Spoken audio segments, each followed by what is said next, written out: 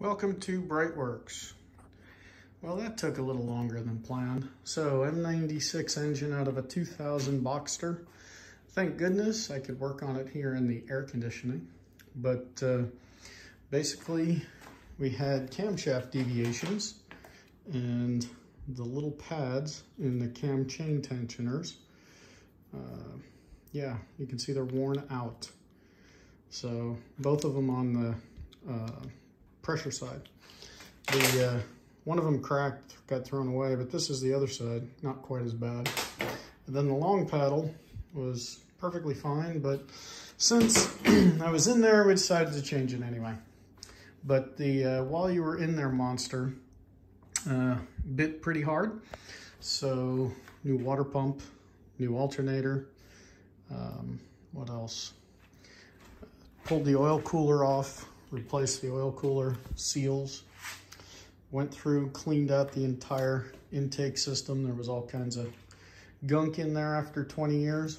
But now we're waiting on the fuel injectors to get back. After 20 plus years of running those with ethanol gas, I figured, let's go get them serviced. So, yeah, besides just getting in here, change the spark plugs too. I mean, they had them out, so whatever.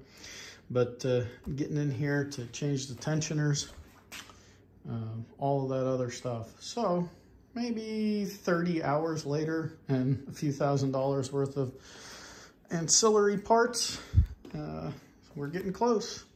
So we'll get this little lady some fuel injectors, and then we'll check back in with you after we put it back together. But yeah, while it was out, let's see if we can go around the back. This is my list of things left to do. I already talked about the oil cooler seals. The dipstick tube has an O-ring that we changed. The oil fill thing has an O-ring that we changed. Changed the AOS. I don't know that there was necessarily anything wrong with it, but while we were in there.